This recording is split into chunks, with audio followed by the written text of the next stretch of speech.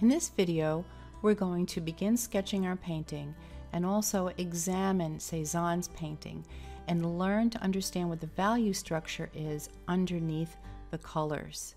Value structure is very important in any painting. The value structure is a painting's bones, and if that's not right, the painting will not be right. So whether you're painting your own images or you are copying and learning from another's image, you need to understand the value structure. Now, the digital world has given us many easy ways to discern the value structure of an image or painting, and Painter is no exception. In order to discern the underlying value structure of this painting, I use a simple tool. Go up to Window and down to Auto Painting Panels and over to Underpainting. This allows us to desaturate this painting completely. And now we see that it's divided into 4, perhaps 5 major values. We have a dark gray, medium gray, and a lighter gray with some white. Now, it's extremely important to dissect any painting or any image that you're about to paint into a simple value structure, because upon that will hang all of the colors. If that value structure is not correct, you will not be happy with your painting. And if we do not get the value or the light and dark structures of the colors correct, our painting will not look anything like Cezanne's. As we begin dissecting the values of this painting, you're also going to learn a few more tips about your brushes.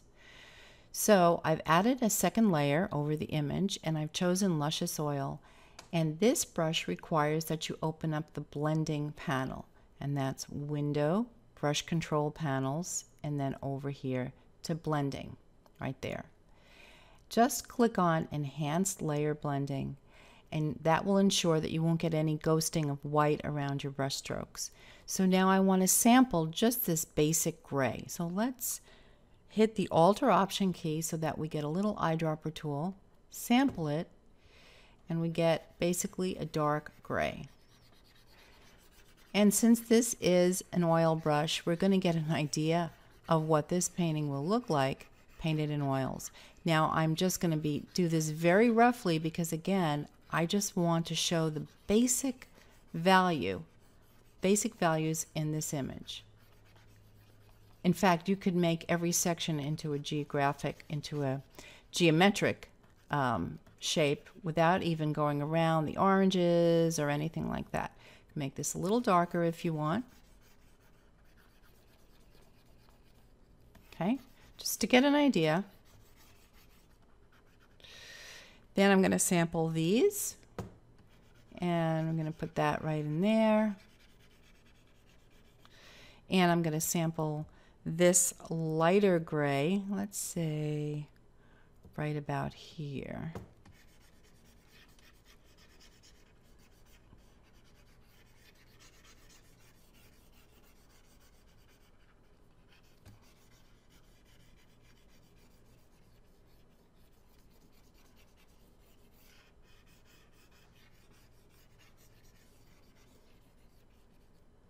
Okay. And the picture will make a little lighter because this is going to be our focal point. And we have a few light areas here. But again, we have 1, 2, 3, 4. And maybe we could add a little white in here, just to get an idea. So this painting really does have a very basic value structure. If we turn this off, you can see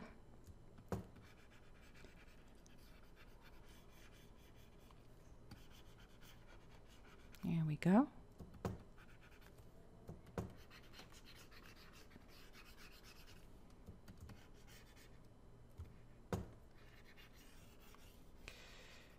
Okay. All right. Now I'm going to turn this back on, but I'm going to add another layer between this one and this one. And I'm going to go over to my paint bucket and fill that just like this with white, so that when I turn off my image, I don't see a transparent layer.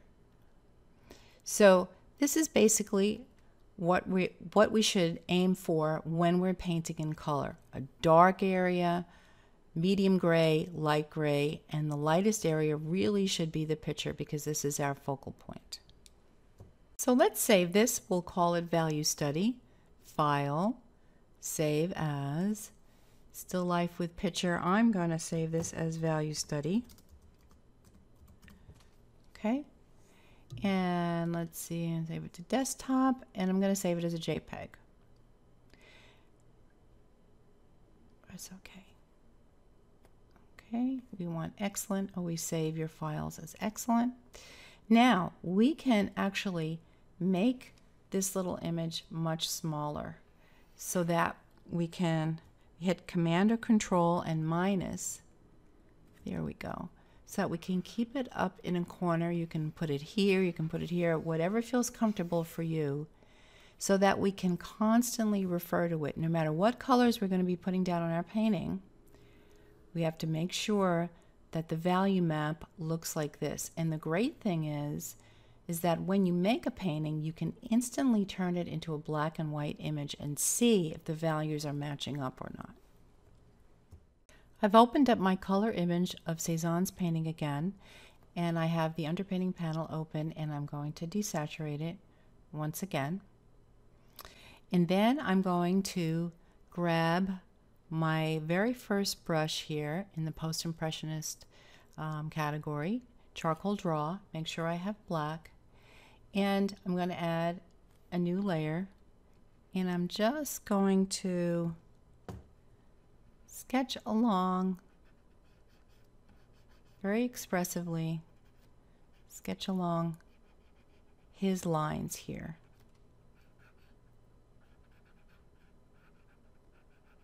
Okay, now make sure, now here I've selected a canvas texture right there, okay, but you can go back to your simulated wood grain, and you can also make sure that you go up to brush tracking right there and make sure your brush just slides along easily. Okay, that's much better. If you want more grain, you can increase this slider right there. And let me show you what this looks like. So again, if I hide the canvas layer by pressing on the eye, I'm going to get a transparent layer because we're actually working on a transparent layer. So click on the canvas layer and click on New Layer, and now you've got a new layer sandwiched in between.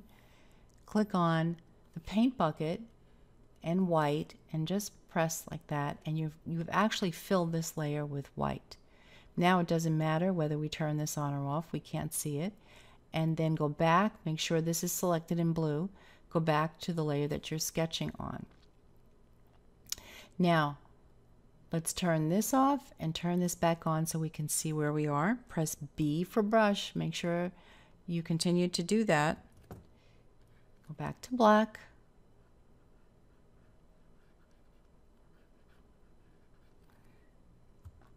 You can make your brush smaller or larger.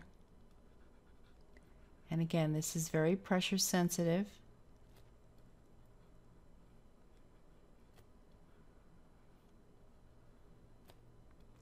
If you want to zoom in, you can hit Command or Control plus, so you can actually get in there and see what you're doing.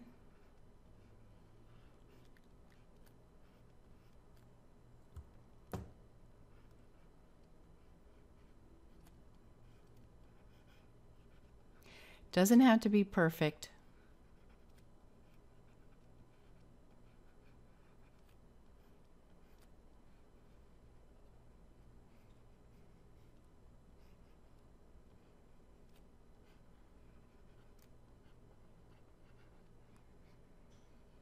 Again, if you want to check,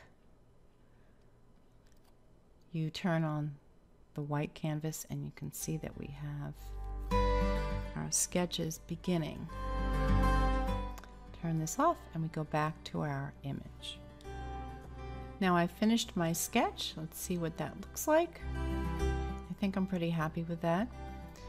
Now we have to enlarge this image because this image is very small. So we go up to Canvas, Resize, and rather than change the inches, I'm just going to change this to 250 ppi, like this. And that will automatically enlarge it. There we go. So that if I want to get in there up close and paint, I can. And we finished our sketch, onto the painting.